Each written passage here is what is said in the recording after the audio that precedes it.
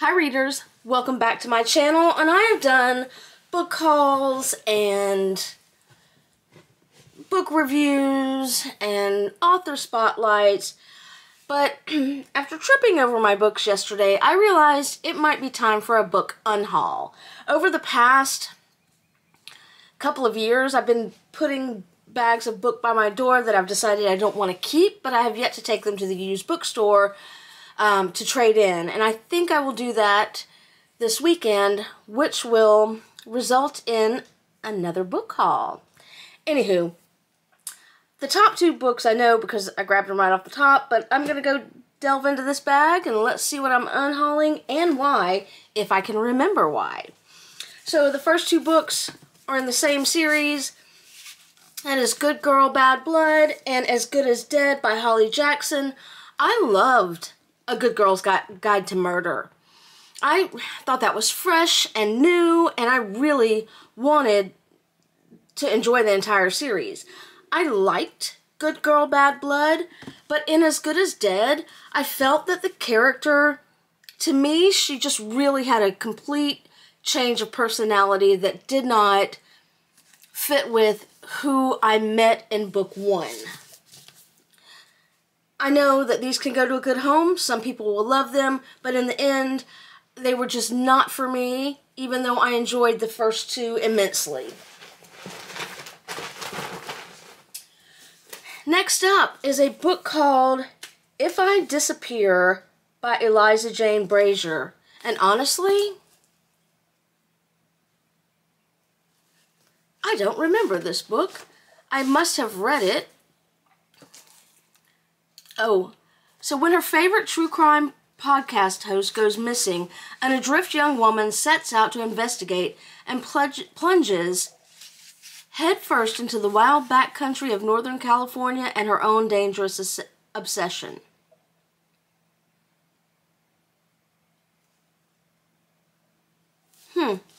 Yeah. The fact that I don't remember this tells me I can let it go. I do believe I read it. Let me check out the spine. Yep, it's cracked. But it was just not remarkable to me in any way. So I must have read it and thought, I don't need to read it again. And maybe one day I'll find it out in the wild and I'll buy it again. But it's time to let it move on. Most of these books I can barely remember, if at all. I remember the Holly Jackson only because I was completely unhappy with the final book. The next one is Lisa Gardner, One Step Too Far. I think I might have been kind of getting burned out on thriller/mysteries. This is one about a young man gone missing in the wilderness of Wyoming and the secrets uncovered by the desperate effort to find him. He disappears the first night of a bachelor party camping trip with his best friends and didn't leave a trace. What he did leave behind were two heartbroken parents, a crew of guilt-ridden groomsmen, and a pile of clues that don't add up. Yeah, I'm just drawing a blank on this. It's like, I know I read it, or I could have DNF'd it, but nothing. I've got nothing. And if a book leaves me feeling nothing, usually when I've read something, even if I don't remember anything about it, I get a feeling about it. I either like it, or I get a bad feeling, like that final Holly Jackson, or I don't remember anything. If I don't remember anything, it's not worth keeping. Again, I could find it in the wild again sometime later and buy it and love it. That actually happened to me with a Grady Hendrix book. Next up, The Girl Who Survived by Lisa Jackson, another mystery thriller. I must have been getting burnt out. And this is before I started, again, tabbing, and there's nothing in here. Oh, I do remember this, I think. The survivor of a brutal family massacre must uncover the shocking truth about that fateful night that left her forever marked. Okay, she's been the girl who survived.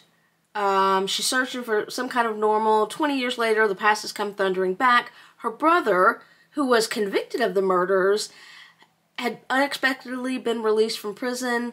Press is in a frenzy. She's receiving cryptic messages from her big sister, who hasn't been seen or heard from since that day. Yeah, just, again, I think I was getting burnt out because this was just, I do remember it. I vaguely remember the ending, but it's time to give this a new home. Somebody will love it. I don't need to keep it.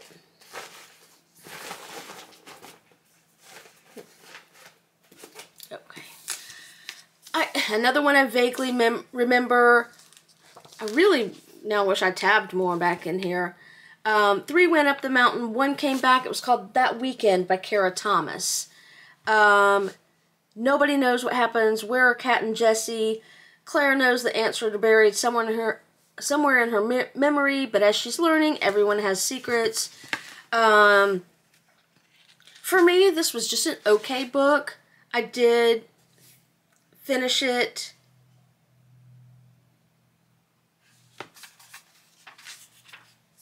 But it was just okay. It was not a keeper for me. I don't even remember what I started. It was YA. I usually love YA, but yeah, pass that on to somebody else. This next book I remember fairly vividly, because when I look at it, I get a bad feeling, and I know why. It just was awful for me. It was not for me. And that is Every Vow You Break by Peter Swanson. I should have gotten rid of this a long time ago. A bride's dream honeymoon becomes a nightmare when a man with whom she's had a regrettable one-night stand shows up in this electrifying psychological thriller. Misogyny in here, abuse. I don't have a problem with those things if done right. This was just kind of really out there, and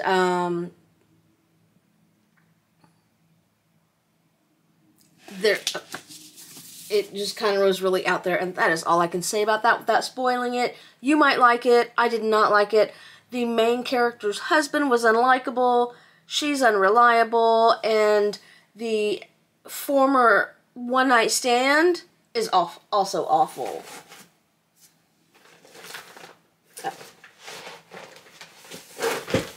Here's a Good Girl's Guide to Murder. And again, I really love this book. I really enjoyed it. But since I don't want to reread the entire series, it is time to pass this on. I didn't talk about the final 2 books except that I did not like the final one. But this one was great. It kicked off to a great start. Pretty and popular high school senior Andy Bell was murdered by her boyfriend, Sal Singh, who then killed himself. It was all anyone could talk about. And 5 years later, Pip sees how the tragedy still haunts her town. But she can't shake the feeling that there was more to the story. She knew Sal when she was a child, and he was always so kind to her. How could he possibly have been a killer? Now a senior herself, Pip decides to re-examine the closed case for her final project. At first, just to cast doubt on the original investigation, but soon she discovers a trail of dark secrets that might actually prove Sal innocent, and the line between past and present begins to blur. Someone in Fairview doesn't want Pip digging around for answers, and now her own life might be in danger. So again, this was a great little book. I'm not going to be able to find any parts, but it's capstone project log entries, it's text messages, it's very modern, it was very fun. I highly recommend this YA thriller, not so much the other 2. I could have ended here, and probably should have, but I get excited when I love a book.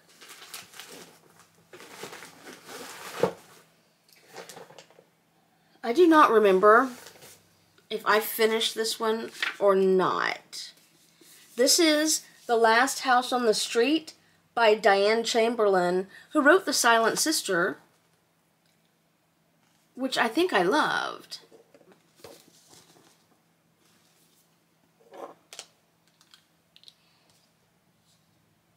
Hmm. 1965, North Carolina connection. Ellie Hockley, raised to be a certain type of proper Southern lady, yada, yada, yada. Chosen to spend her summer break volunteer helping to register black voters. And then discovers the fright. I think it just didn't go anywhere for me. 2010, architect Kayla Carter and her husband designed a beautiful house for themselves. Supposed to be a home, but then he died in an accident. A fact known to a mysterious woman who warned Kayla against moving in. Woods and lake are haunted. And Kayla's neighbor, Ellie Hockley, is harboring long-buried secrets. 2 women, blah, blah. I think this one just did not get going for me. And I could try again, but why? I can give this to a good home, and somebody surely will love it. Next up, nope, is Lady in the Lake by Laura Lippman. Again, this was before I started tabbing, so I don't remember. Oh yeah. This was just okay. But it was not something I'd want to read again. No shade to Laura Lippman. It was just a fine read and not one that I would go back to and not one that's particularly memorable. In 1966, Baltimore is a city of secrets that everyone seems to know except Maddie Schwartz. Last year she was happy, pampered housewife. Now she's bolted from her marriage of almost 20 years, determined to make good on her youthful ambitions to live a passionate, meaningful life. She wants to matter, to leave her mark. Drawing on her own secrets, she helps Baltimore police find a murdered girl, and it was just not that great. It felt dated, even though, and I'm not talking about set in the past. This was copyright 2019. It was fine. It was fine. Okay, last one. I have some kind of feeling about this. I read this one quite some time ago. It was published in 2019 again. 2019 was really 2017, 2018, 2019. I was trying to read, but I was really struggling. So some things maybe just didn't hit with me. And it's not to say anything bad about the books. It was me. I was the problem. But then when I moved into this house and I had to unpack all my books, I got a passion for reading again. This one is called Lost You by Halen Beck. And I get a bittersweet feeling about this. So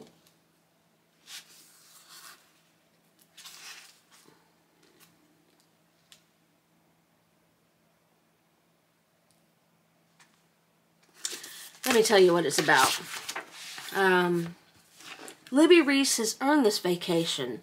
There was a time she wouldn't have dreamed of splurging on a frivolous trip with her young son Ethan. 3 years ago, yada yada yada. Now Libby sold her first novel and everything finally seems to be falling into place. The first 2 days of vacation are the best that she can remember, but on day 3, Ethan disappears.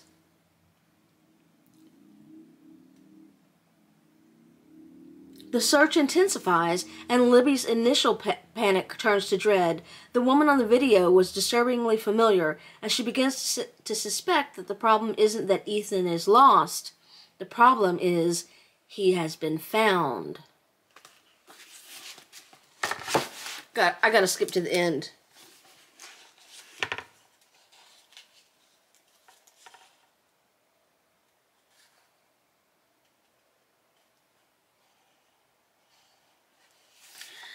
Yeah, bittersweet feelings about this, and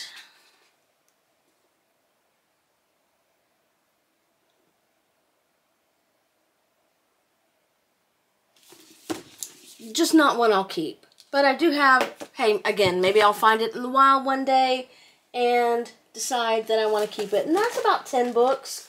That might be a lot more than 10. I don't know. I didn't count. Anywho, that'll be my first book unhaul. I do have another bag prepped and ready to go over there, but this is probably all the bookstore can take right now. I'm going to go to a local used bookstore and not Second and Charles, because Second and Charles puts stickers over the back of the ISBN code, and I really hate that. Anywho, that is all for me. I will see you next time. Happy reading!